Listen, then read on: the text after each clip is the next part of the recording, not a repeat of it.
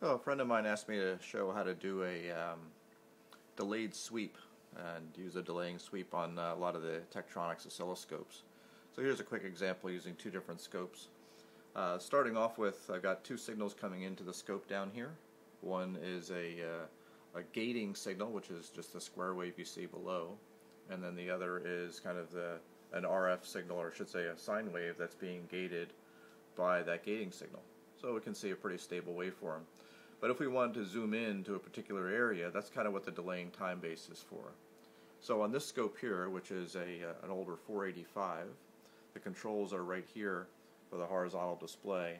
So right now we're just looking at the A time base, and we can adjust that and see different changes in here. But if we wanted to kind of take a closer look at one of these pulses and still have the overall view, kind of zooming in, we would use the delayed time base. So in this case, you start off by going to the intensified version. The intensified display, what that does is it highlights an area of the display, and you can see that highlighted here. And what you can do is you can change that highlighted area by pulling on the horizontal sweep knob and adjusting it. And you can see how we have a different highlighted area here now.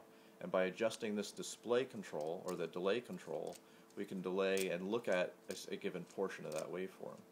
So we can increase the sweep speed of the B time base, okay, and narrow up that intensified portion. And as you go to the intensified portion here, we can actually see that intensified. Now what we can do is we can go from the intensified display to what we call an alternate. What the alternate will do is we'll alternate between sweeping the A sweep, which is what we see up here, and just sweeping the area that we see intensified.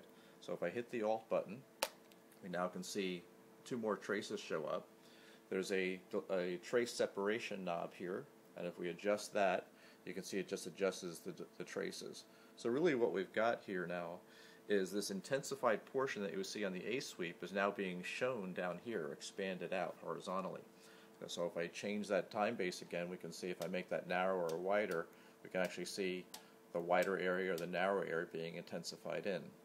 And now you can adjust the delay and look at that waveform at a different portion. For example, if you want to see, I can actually see the sine wave that is in that burst up there.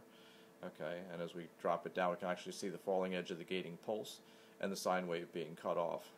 Okay, right there at the end of that. We kind of zoom out a little bit, we can see that a little bit better. So I can delay over to the next pulse as I work my way across, and I can see that next one kind of popping up there, and you can see it. Okay. Now also there's a way, what this is doing, the B time base, if we look at the B triggering controls up here, the B is set in the uppermost position here, which says run, or B runs after delay time. So after we adjust the delay time right here, the B sweep is just running, and that's what we see.